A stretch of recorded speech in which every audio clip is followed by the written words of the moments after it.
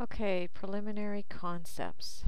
To recheck the units and limits, you just redo the commands. Just type in your UN, enter, check them if they're good, just enter. LM, type it in, enter, check your lower left, enter. Just go through them, and chances are you've just missed one of them. What do we click on the menu? We've already covered the scroll bars and how to change the display, but the answer is Tools Options. How do we zoom in and out? We've already covered that. How can we move around to a different area of the drawing? You can use this command right here, the pan, and just drag your page around. The other way that you can do that is just to press and hold the scroll wheel, and that takes you in the pan command, and just release it and the command will end. If you use the icon, you need to press the escape key to get out of it. How to make perfectly straight horizontal and vertical lines. Come down here to the status bar. The ortho command, when you go into the line command, it will constrain you to only horizontal and vertical lines. So that's one method. The other method is, instead of using ortho, to use polar. And in polar, we have some settings. We can access them by right-clicking, click Settings, come in here. By default, this number is 90, but we change it to 45 and say OK. And that means that when we draw a line, we can lock in by moving the mouse across to the right. We're locked into 0 right now. At this point, we're locked into 45, 90, 135, 180, 225, 270, 315. Those are all the angles that we need for architectural drafting. The advantage of the polar is that in addition to strictly horizontal lines, that we get the extra angled lines, as I showed you, those ones. Okay, to draw a quick line just by eye, click on the line command, click the screen at the beginning point and at the end point, and then press enter. If you want to make a series of lines and close them, you click at each point, and when you're finished, down here in the prompt, in the command line, it's telling you give me the next point, or you can undo or close. Now undo is a good one to know. If you press the U and enter, it's going to undo the last segment. Undo again, and it'll work backwards. The C command here, the close, you can see that it's a capital C there, so that tells us all we have to type is the C. Press enter, and that will close your series of lines. If we want to erase a line, first we select it, we can click the erase, or we can just select it and press the delete key. What's a window box selection? A lot of times when you're new, you click on the screen and you accidentally get into this selection command, and you don't want to be in it a lot of the time, so you just press escape. But it does come in handy for selecting items. So right now you can see that I've clicked on my screen, and now I'm dragging down and to the right, and I'm going to click, and this is called a window box selection.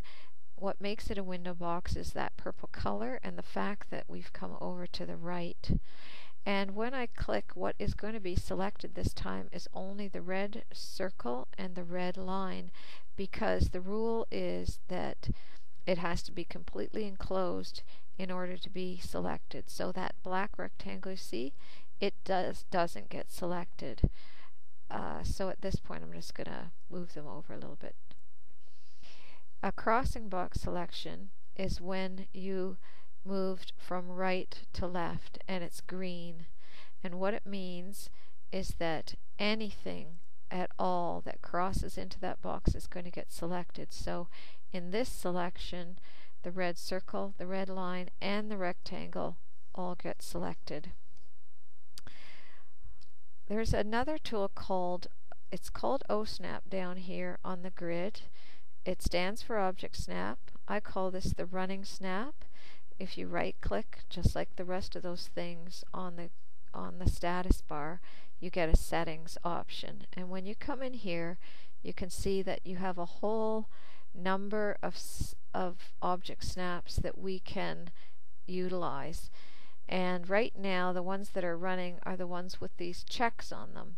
So I have an endpoint snap running, and you can see it shows you it's a square shape. So I'll just show you how that works. If I go to draw a line and I get close to any endpoint, it's like a magnet. It pulls your cursor over and snaps so that you're exactly on that endpoint, so that if we were to zoom in, there will be no gap. It's perfectly attached.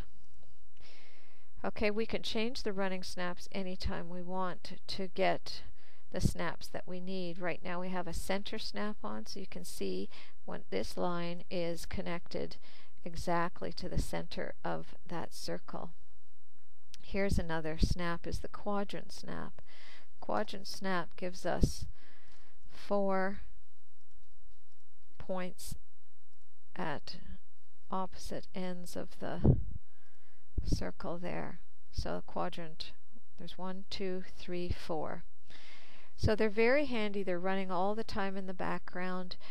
There's another snap toolbar that you should have on, is one of the toolbars. So come over to any icon and right click on it. Open up this toolbar here, Object Snap. You can drag it by the blue bar, dock it over here. And this one is for the occasion that you need another snap that's not running, and any of these work only for one time. So if I want to draw a line and I want it to snap to the midpoint of this line, and you can see it's snapping to my endpoints, but it's not snapping to the midpoint, I come over to this bar and I click it, and that says to the machine, for this one go, snap me to the midpoint, so I can draw a line from there. And you'll see it's still not on, it's just good for one go. You should have this turned on all the time. It's really handy. It's also handy for the odd time when you want to draw something and you don't want to snap. Want to get pretty close to this line, but you can see it always snaps me over. So I can actually come over here, say snap to none, and that way, I'm not sure why I got that, because I actually have an extension. Not sure why I got that one.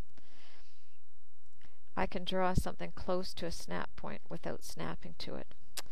And that's it.